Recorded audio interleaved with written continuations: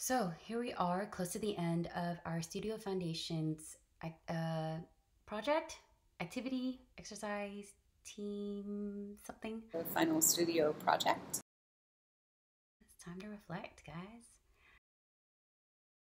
What was the most surprising element of this project? The most surprising element for this project would be this video blog. I've never done it because video recording myself is outside my comfort zone. I can see the potential value for it, though. I think the most surprising element was how much I learned and how much we accomplished. What was the most surprising to me was how willing and how quickly everyone in my team was willing to put their fears, their concerns, and their guilt on the table so vulnerably, so honestly, and fearlessly, so that we can all work together. My initial concern was the logistics of style consistency and giving everyone a fair chance to contribute and learn the software. That we're not going to finish. That we're going to put something really crappy, not cohesive, no value.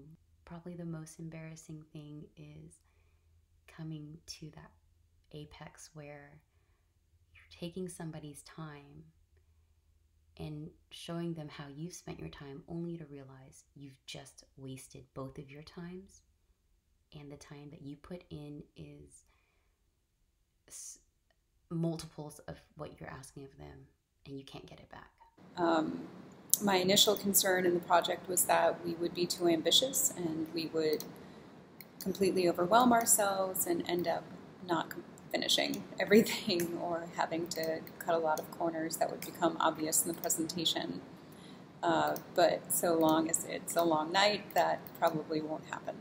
Right now, my biggest challenge is dealing with exhaustion. I don't want to let my teammates down. They've been very supportive. It's been a very mentally taxing week all around. The biggest challenge for me was definitely learning about the software. Gerald was a great help with that, and I've really enjoyed learning more about Photoshop and Creative Cloud libraries. I feel like my understanding of Adobe software has grown quite a bit, and I'm finding new and unexpected solutions to problems that I didn't know that I could find.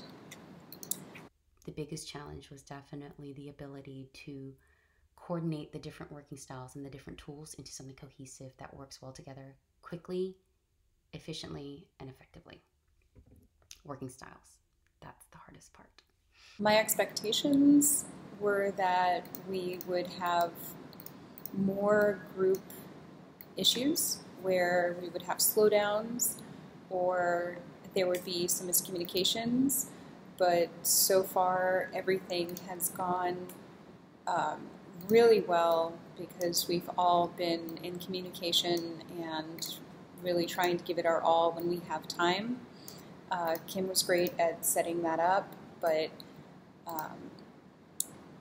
we all found our pockets of time and were honest with ourselves and honest with each other, and so it's really made the project come along a lot easier. And I expected this to be a disaster, honestly. Yeah, but it wasn't. The reality was everybody worked really well, and the fact that we gave each other space really worked in our favor, because everybody came to the table with positive attitudes and the desire to make something well. Not just to put something out, but to make it well. My expectations and the reality that has unfolded are really not too far off from one another. Let's see, video blogging, both pleasant and unpleasant.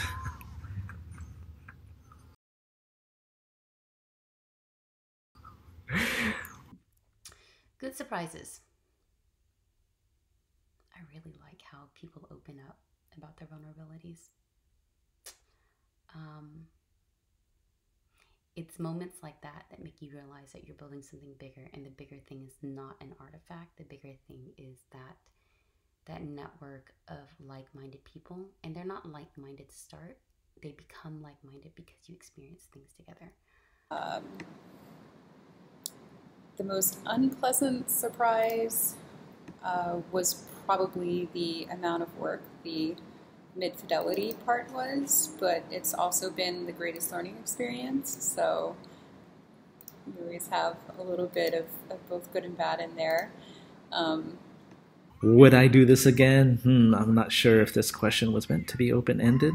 I'd be happy to do any of these again, but maybe not in the same context as this week has been personally for me.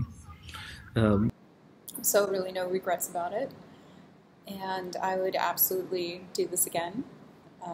This team has been great. I've learned a lot. Would I do this again? Hell yeah, I do this again.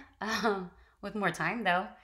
And definitely next time I would challenge myself not to tell a story. I would probably try to diagram something. I would maybe something futuristic.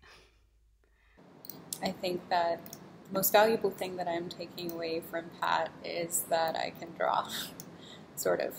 I can sketch. I can definitely get an idea across, and I feel really confident about that. And I also feel really happy when I'm drawing instead of that frustrated, how do I do this? I have a lot of approaches, a lot of tools to help me get to where I need to go, even if I can't draw something that I need to draw initially. My most valued takeaway from Pat has been the bar that he set for us. I admire all the levels of fidelity that he does. This has become a big theme for me in this semester. I'm aspiring to get to an executive level execution in all phases, but context matters. And I can see that there is a good enough when I try to encourage my classmates. Pat, thank you very much. I really enjoyed this class. I had some reservations about my skill set because I had let it degrade or at least fall off, I should say. I didn't think it would come back this fast, and I'm like super happy that it has. And in the process, I mean, I'm always one to say there's always something to be learned, and I was nervous. I didn't know if I was going to learn anything new or different that I hadn't already learned for myself, but I definitely did learn a lot from this class. I did get a lot from it, and yeah, it's been a good experience. Thank you. Pat, thank you for all your patience and your ability to recognize, even though we can't verbalize and articulate where our struggles are because we just don't know what we don't know. But thank you for having that patience with us and putting the words to the things that we're feeling and we just can't say. And even more than that, thank you for giving us very concrete things that we can try to be better and following up. Yeah, thank you. And thanks for not judging us. That's a lot. That's a lot to ask, and it's a big gift to give. Yeah. I want to thank you, Pat, for all of your help and your guidance and your patience. It was always really encouraging, and my favorite thing about your class was that anytime I thought I did something really good, I would bring it over to you and you would say, this is how you can make it better. And it was always so much clearly better. So thank you for that, and I hope you... It's not like a voicemail. You don't have a sign-off. All right. Bye.